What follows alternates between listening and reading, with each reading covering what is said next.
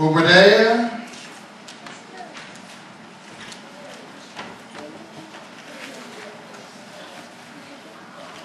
chapter 1 verse 17.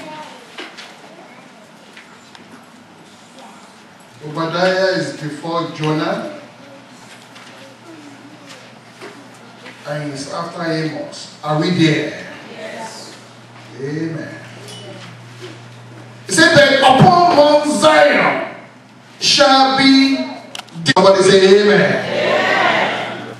This morning, by the special grace of God, I will be speaking on a message titled Upon Mount Zion. Somebody say upon Mount Zion.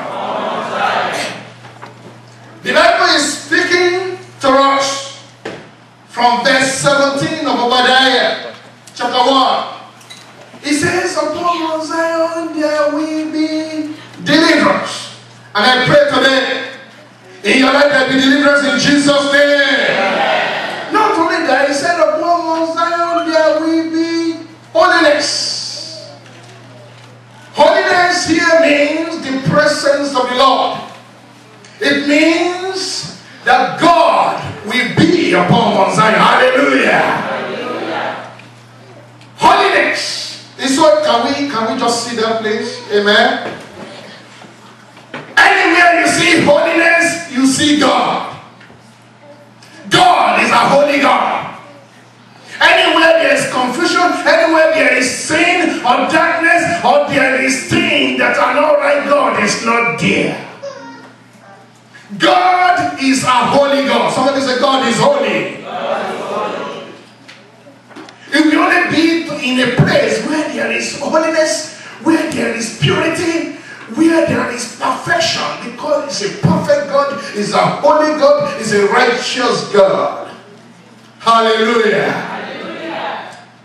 Upon Mount Zion there shall be deliverance and holiness. And the house of Jacob shall possess their possessions. Holiness. If somebody should ask you, can you please describe one word that describes God? Not just one word that describes God. The word I expect for you to tell me is holy. Somebody say holy. Holy. God is holy. That is the nature of God. That is the nature that the angels in heaven praise. Do you know God is love? They don't say loving, loving God. Loving, wonderful, wonderful God. One thing they praise is holy, holy, holy. Lord God Almighty. God who was and is to come. This God is holy. Oh, somebody say, serve a holy God. Anywhere you see holiness, you see God. Anywhere there is purity, you see God.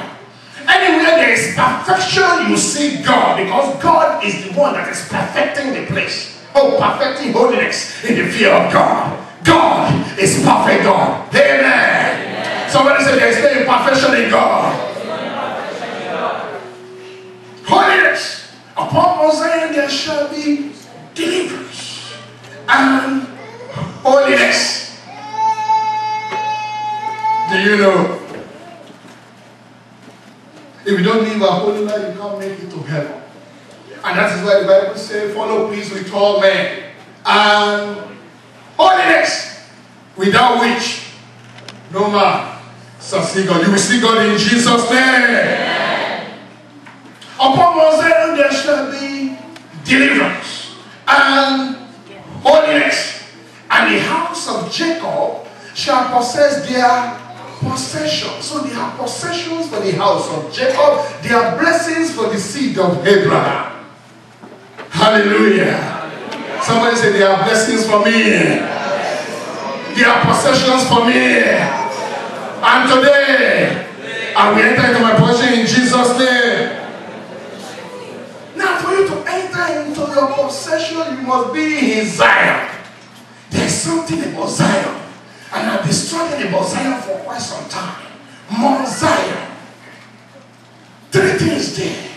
There shall be deliverance. There shall be holiness. There shall be possession. Possession means blessing, abundance, increase. Three things. Upon Mount Zion there shall be deliverance.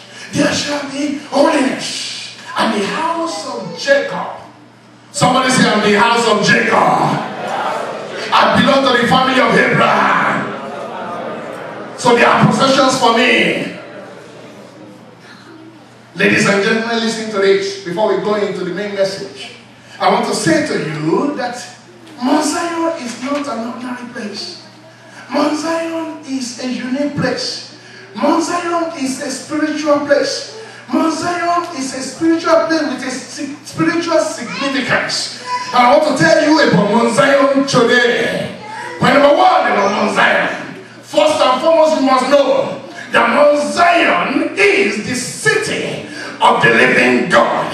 Is where God lives. Is where God dwells. Mount Zion is where God himself, God Almighty, is there. In the book of Psalm 48 verses 1 and 2. Psalm 48 verses 1 through to 2. He said, great is the Lord, and greatly to be praised in the city of our God, in the mountain of his holiness. Beautiful for situation. Somebody say, God is beautiful. He said, beautiful for situation is Mount Zion on the side of the north. Oh, hallelujah. Let's sing the song. Great is the Lord, and greatly to be praised in the city of our God, in the mountain of his holiness. Beautiful for situation, the joy of the whole is Mount Zion on the side of the north, the city of the great King. Is Mount Zion on the side of the north, the city of the great King. God lives in Zion. Oh, hallelujah. That is where he lives. That is where he resides. He is seated beautifully in Mount Zion. And when he's seated, he's administering justice to his people. Oh, hallelujah. And that is, in Mount Zion is where you will find God beautiful for situation. In Mount Zion. Not in any other place. He is beautiful for situation. It's the joy of the whole heart. It's in Mount Zion that you receive joy. Joy of the Lord. God is in Zion. In the book of Hebrews, Hebrews chapter 12, verse 22. Hebrews chapter 12. Hallelujah. All of us that are here today, you are here for a powerful move of God. Yeah. And I congratulate you because the Lord will touch you before you go. Yeah. In the name of Jesus. Yeah. Those that are not here today, they miss a lot. Hallelujah. Hebrews chapter 12 verse 22. He said, but ye are come. The apostle Paul was speaking there. He said, you have not come to a mountain that cannot be taught. If you read the preceding verses, he said, ye have come. Ye have come unto Mount Zion. Hebrews 12:22. Ye have come unto Mount Zion, unto the city of the living God. Ye have come to the heavenly Jerusalem. Mount Zion is the city of the living God. God dwells there. God lives there. In the book of Isaiah chapter 8 verse 18. Isaiah chapter 8 verse 18. I know you have quoted this scripture before. Listen to this. He said, Isaiah chapter 8 verse 18. He said, behold, I and the children that the Lord has given me, we are for signs and for wonders in Israel. But don't stop there. It goes further to say, from the Lord of hosts, which dwelleth in Zion. Oh, hallelujah. God dwells in Mount Zion. God dwells in heavenly Jerusalem. Mount Zion is the heavenly Jerusalem, where